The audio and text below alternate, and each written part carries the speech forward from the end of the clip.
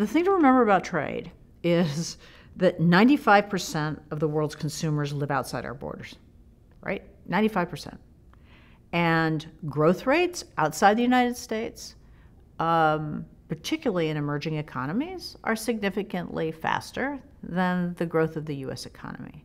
So that's where we need to be focusing. That's where those are the consumers with incomes to buy, and they should be buying our stuff. We want them to be buying our technologies. We want them to be buying our pharmaceuticals, our medical equipment. We want them to be tourists who are flying on our airplanes. We hope they'll be coming here and enjoying our tourist attractions. I mean, exports come in a lot of different forms, both goods and services. And there's a great deal of potential and unrealized potential. I think of value-added exports, not necessarily, quote, knowledge-intensive exports. And that gets you into a much broader range than the, quote, knowledge-intensive exports that are in the McKinsey study. But how you define it is less important than the conceptual framework. I think it's worth noting, as the study does, how much airframe aircraft is part of that. The biggest import number is automobiles, and has been for many, many years.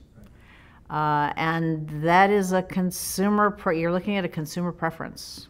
And awfully hard to have a discussion about, what do you do about that? Then you've got categories like, and this is the category that has, according to the study, widened the most over the last several years in the computer peripherals and communications, telecom area.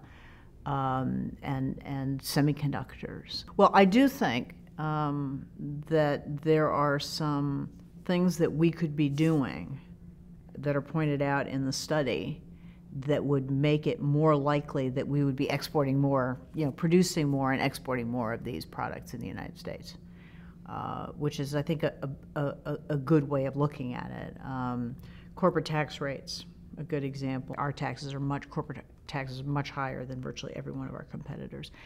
And the effective tax rate puts us right in the middle of the OECD countries, which is not acceptable and does not promote innovation and is not a formula for encouraging U.S. companies to invest here as distinct from other places. So there are a lot of U.S. corporations that have a lot of money that they have generated overseas, which they can't bring home because it would be too expensive in terms of the tax rate. And if we had a territorial system of taxation, if we had a simplified tax code, there are a whole lot of if we had, we would be much more efficient. We would be, the simplified tax code, we'd probably be generating as much, perhaps even more revenues because of the enhanced competitiveness, who knows.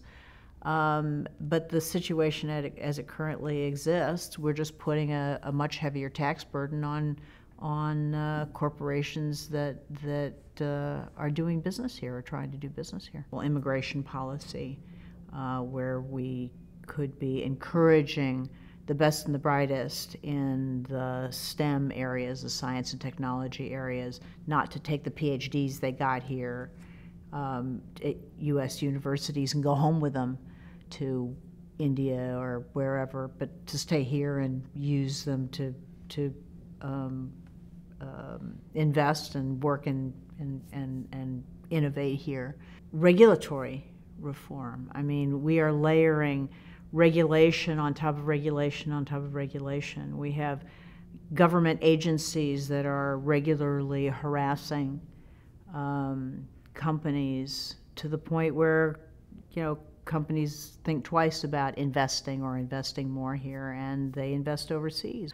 But the good news is you have foreign direct investment coming to the United States. You have U.S. companies continuing to invest here.